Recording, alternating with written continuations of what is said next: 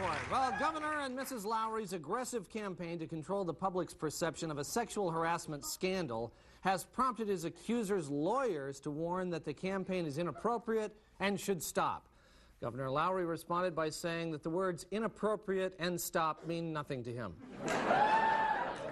King County Executive Gary Locke met with President Clinton last Monday to talk about the Seahawks. After Locke explained the grave situation with the team's relocation to California, Clinton thought for a moment and then asked, "Hey, what's the deal with your hair?" The first woman to join Microsoft's previously all-male board is Jilll Barad, president of the Mattel company, who is credited with bringing back the Barbie doll. She was chosen over two other women, one credited with bringing back the Betsy Wetsy doll, and the other with bringing back Chatty Cathy.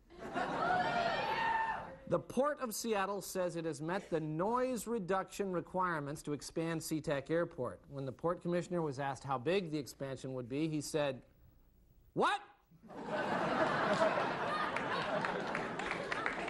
The Vice President for Student Affairs at the Evergreen State College has recommended giving guns to campus security, but wants to explore other options first. His first option would be to stop giving students 5 credits for committing armed robbery. A test road made out of old shredded automobile tires near Spokane had to be closed because it keeps bursting into flames.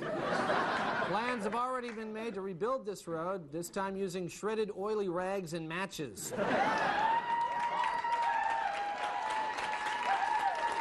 Well, the Seattle Home Show will be held at the Kingdome February 17th through the 25th.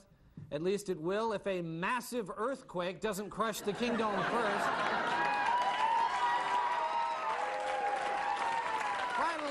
The state Senate rejected a law that would impound the beds of known prostitutes. A proponent of the bill was disappointed, saying that Sonny Kobe Cook had already agreed to recycle the old mattresses to charity. There's been a